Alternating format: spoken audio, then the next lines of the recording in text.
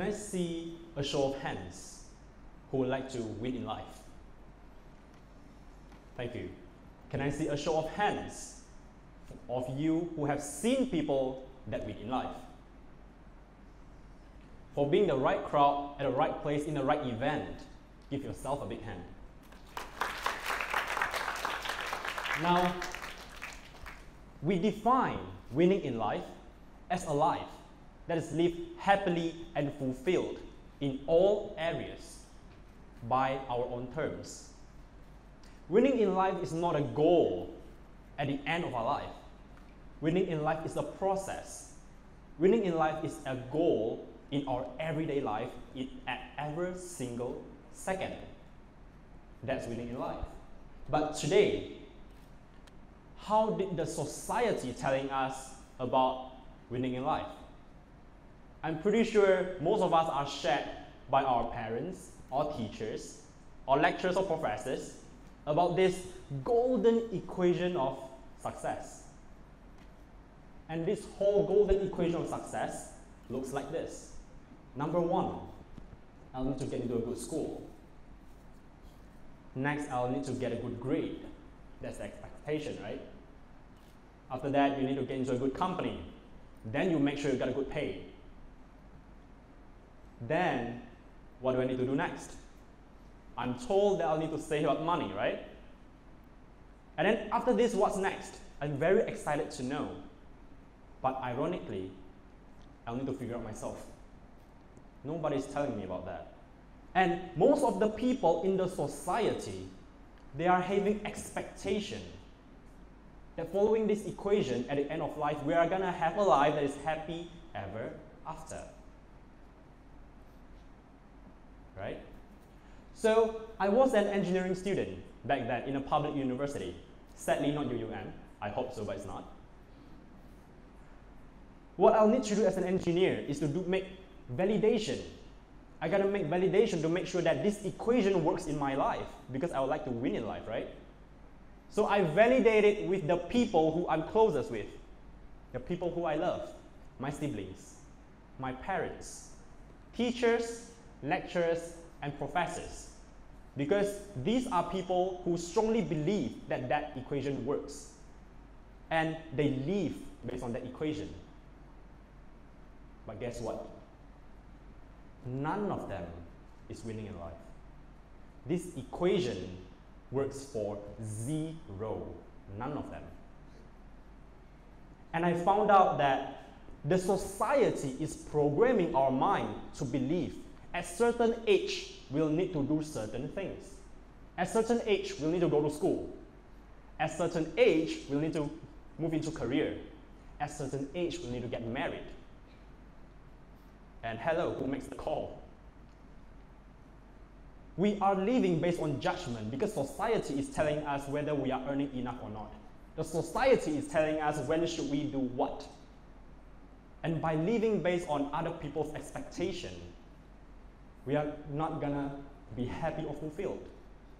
In New York Times, there's a person called Dr. Stone.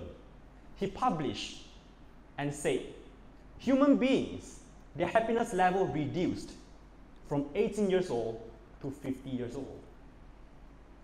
Because we are busy meeting expectations of people. But isn't life supposed to be full of possibilities? Isn't that we are supposed to live our life based on the fact that we are building our life towards happiness and fulfillment every single day at every single moment?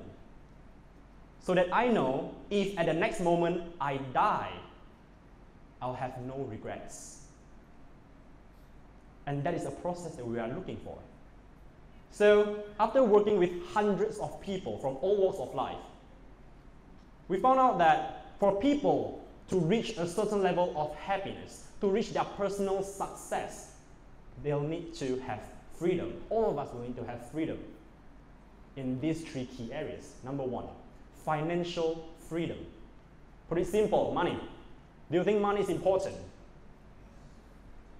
So, right now, in the society nowadays, how do we earn money? We gotta work 9 to 5.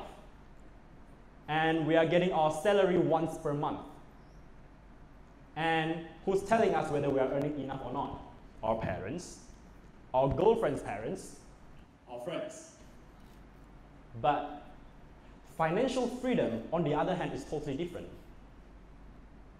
You are making choices. You are in full control, because you are in control of all the sources of income that's coming into a bank account. It's not at all about you are getting your income once per month. How about once per week? How about daily income? Is it only we can get income from one source or two sources? How about 5 sources of income? How about 10? It's all about possibilities. Keywords are control and choice. And next, we'll be talking about time freedom. By the way, time freedom and free time is totally different. Free time is the time that you have left after you have finished doing the things that you need to do, assignments or your work. Means what? Means you can only choose what you can do based on your time left. You are not the one deciding what you can do. Your time left is the one deciding what you can do. But time freedom is different. It means you're in total control of your time. Means if, let's say right now, you are making a decision, hey, the next day I'm going to Japan to spend time with my loved ones, with my family members. You know very well that your quality of life won't be affected at all, because you're in control. You know your income won't be affected. And health freedom, on the otherwise, is a state where you are in total control and choice on your physical health, how fit you are. You have no worries at all about whether you are going to be sick or not. So let me ask you a question. If you have control and choice over these 3 areas, and you have freedom over these 3 areas, would you be making totally different decisions from right now? So some of us, we may say, come on, I don't need this to be happy. Let me show you a few scenarios. So imagine right now you're already an employee. You're working in a company. You are working from 9 to 5, 8 hours, right? You are earning 4,000 a month, let's say, and you would like to earn more. What do you need to do? It's normal for us to spend more time, not 9 to 5. I have friends who work from 9 to 8. I have friends who work from 9 until 4 a.m. in the morning because they would like to earn more. So it's okay for them to sacrifice a little bit of their health. It's okay to sleep less. It's okay to skip meals. And it's a norm. The issue is people are thinking that it's the right thing to do. I need to do trade-offs, right? But why are we having such thought? Because in schools, from schools, we are having such mindset already. Anybody over here, because you would like to have a better result in your examination, because you would like to complete an event, you sleep less.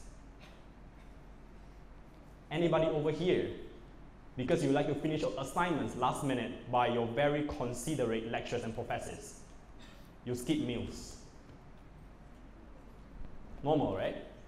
And after you have graduated, you thought still it's the right thing to do trade-offs.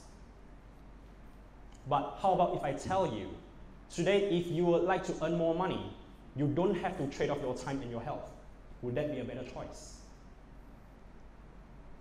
Next scenario, say right now you're bored about getting more money.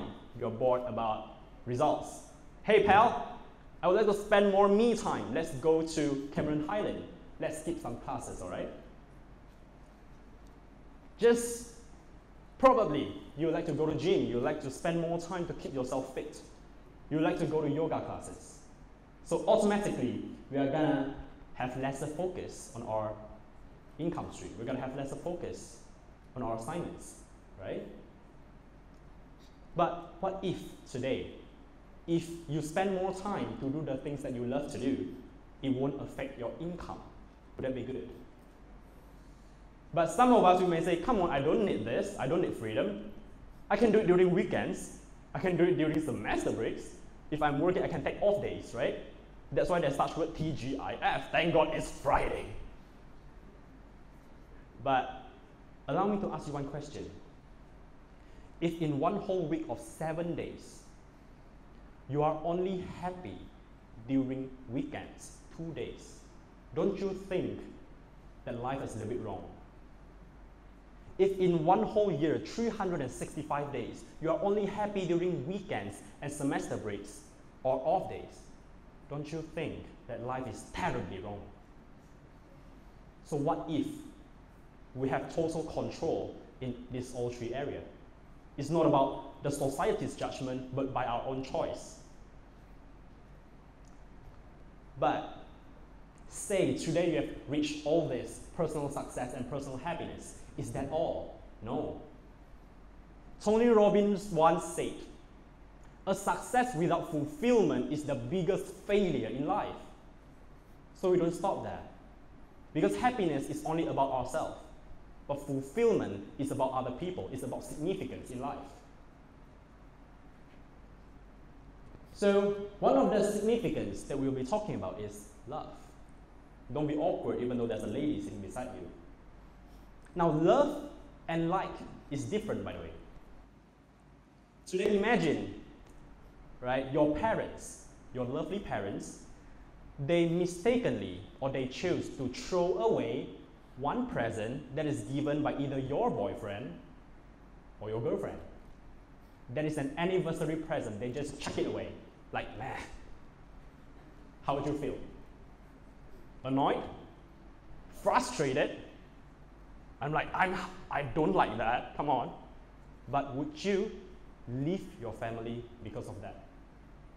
Would you be breaking the bond because of what they did? No.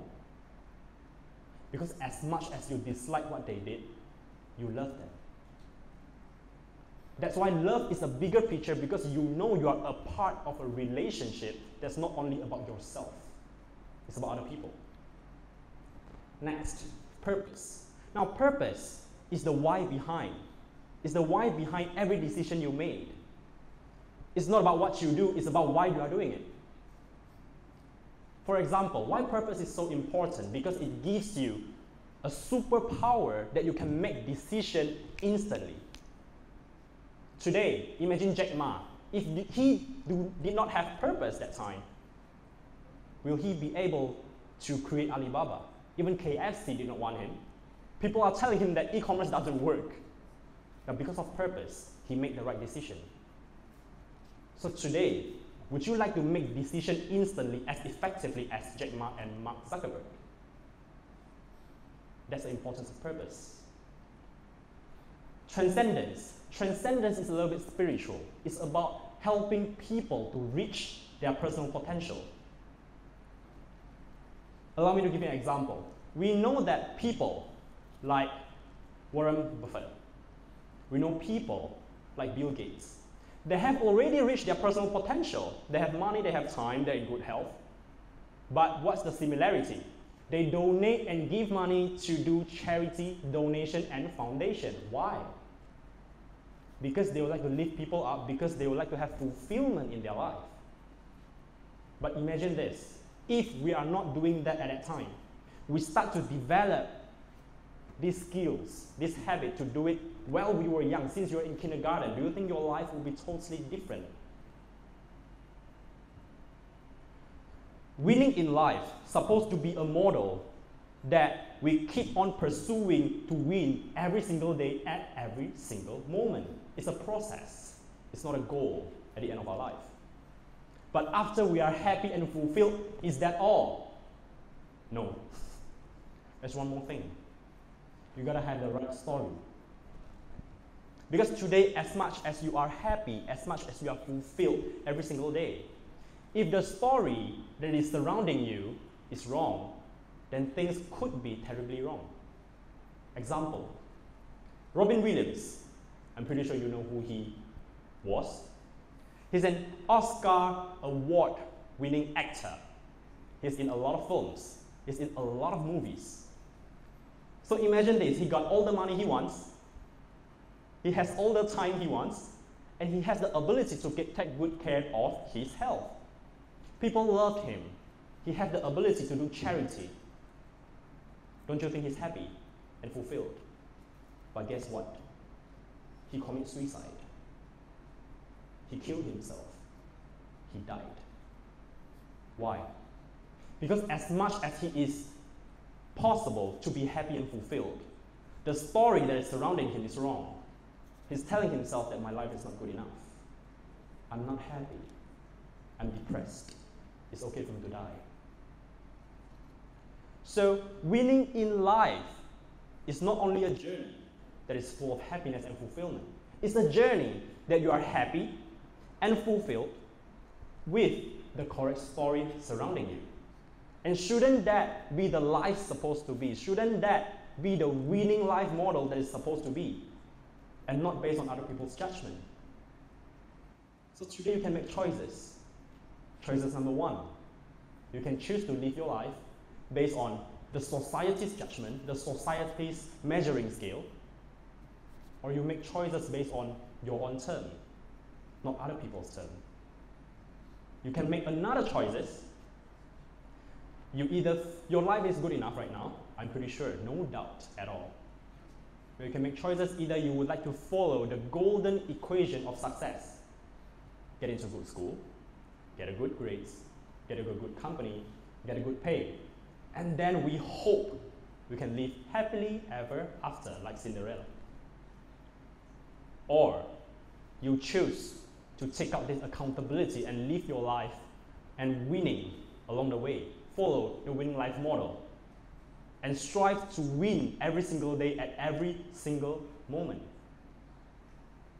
Make sense to you? And choices is for you, and it's up to you. Thank you.